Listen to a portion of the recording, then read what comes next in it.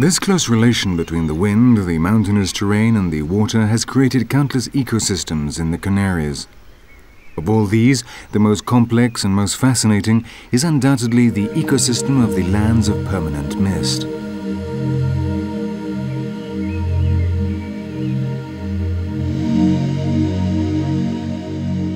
Here the laurisilva grows surrounded almost constantly by clouds.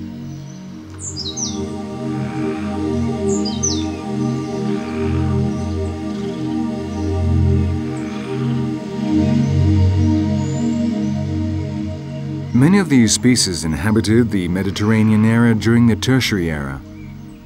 The glaciers arrived in the Quaternary and brought with them new plants from the north. The invaders were more resistant to the cold and soon replaced the original forest.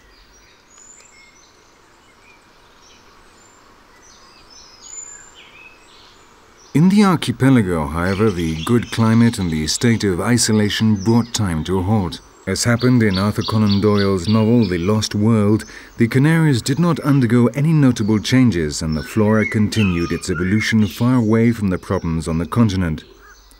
Thanks to this, we can still contemplate the forests that covered Europe millions of years ago.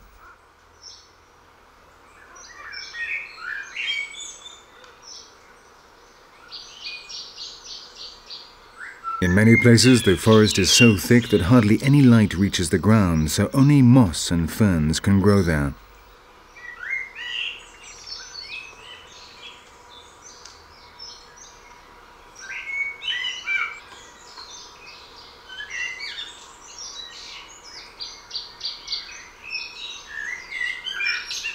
The vegetation obtains from 2 to 4 times as much water from the mist as from the rain. For this purpose, it has developed shiny perennial leaves which catch the drops of water and channel them to the tip. From there they fall to the ground, where they can be absorbed by the roots. During the summer, almost all the water the plants receive comes from this source.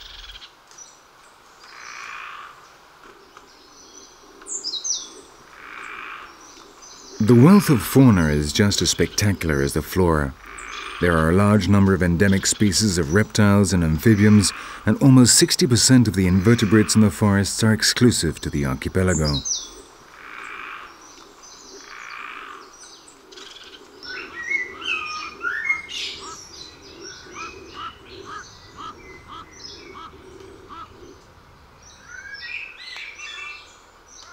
The island of La Gomera has the most extensive and best conserved laurisilva forest in the archipelago.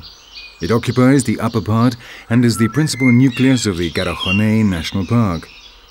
Its 2,500 hectares catch so much water from the mist that they have more than they need. The excess filters through the ground and springs up in the little streams which irrigate the land lower down. It is here that the species that makes this strange sound lives.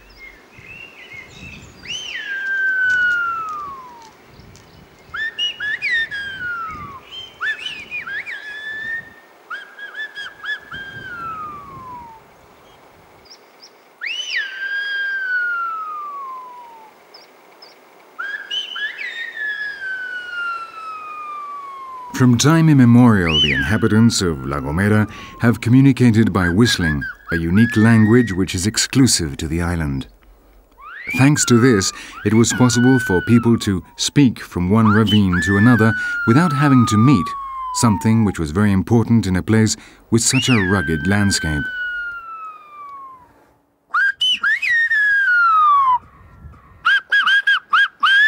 However, fewer and fewer people use the whistling language.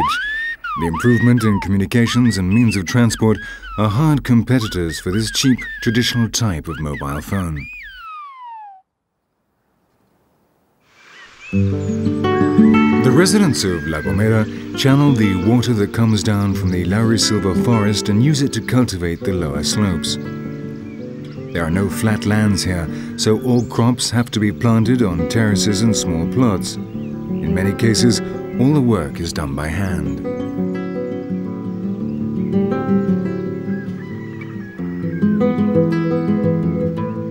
In spite of this, the Gomeros can consider themselves lucky. In Lanzarote, the eruption of 1824 covered the island in ash, farmers were obliged to dig down to reach their original lands in order to plant their vines again.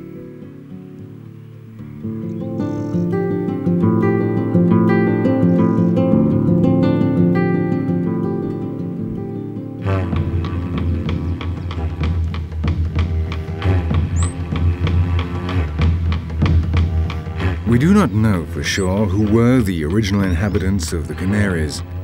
In prehistoric times, it was inhabited by African tribes, ancestors of the Berbers of today. Lanzarote, which is only 70 kilometers from the continent, probably acted as a platform for the conquest of the other islands.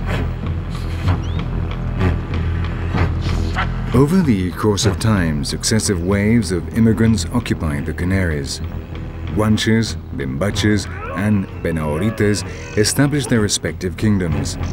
Their cultures developed in isolation from the continent until the development of trade and navigation in the 13th century made Europe turn its attention to the archipelago. The growing interest in the islands led finally to their conquest in the 15th century.